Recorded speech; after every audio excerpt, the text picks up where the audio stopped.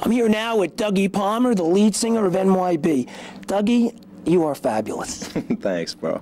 Dougie, how long have you been really singing with NYB? Jesus, I don't even know. It feels like forever, but I think 3 years or something like that. 3.5 years. Yeah. Hey, you know, Doug, we were talking before in the studio. What did you think about when I told you about that sign? I think you laughed a little bit. Yeah, I don't know about that sign thing, man. I'll tell you.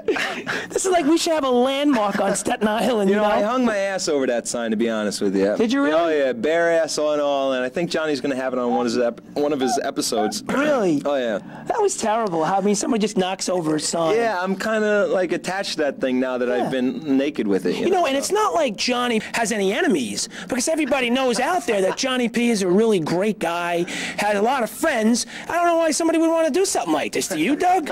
I have no idea. Hey, it's better to sign than this house, you know what I mean? Yeah, so at least they leave the house standing, and that's a very phallic thing you have there. Yeah, it's a very sensitive mic. Yeah, don't be pointing at me like that.